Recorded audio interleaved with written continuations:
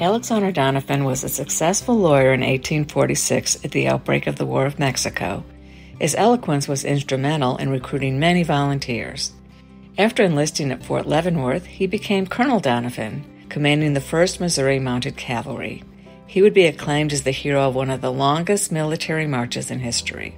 His unit, composed of 8 companies of 856 men, left Fort Leavenworth in early June 1846. On August 18th, they arrived in Santa Fe, where Doniphan became the military governor and commandant. While there, he oversaw the drafting of a civil code that became the statutory law of the state of New Mexico. Doniphan also negotiated a treaty with the Navajo Nation that is still honored today. He next led his troops to battle in Sacramento on February 28, 1847, then took possession of the city of Chihuahua. After 2 months, the regiment was ordered home.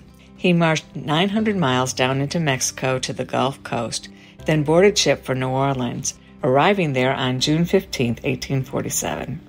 Over the campaign, Colonel Alexander Doniphan and his troops had marched overland more than 4,000 miles with less than 100 casualties.